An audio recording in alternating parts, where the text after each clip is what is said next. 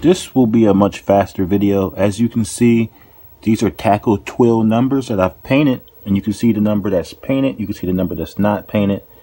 This number is kind of faded. This number, as you can see, looks almost brand new. Same paint. I always use Leather Studio. When you got the red, it's a perfect paint match for this red that's on this Rip Hamilton jersey. So I'm going to show you guys the completed process. I already did the other side with the Detroit and the 3-2 in the front. So I'm going to show you guys everything when it's done.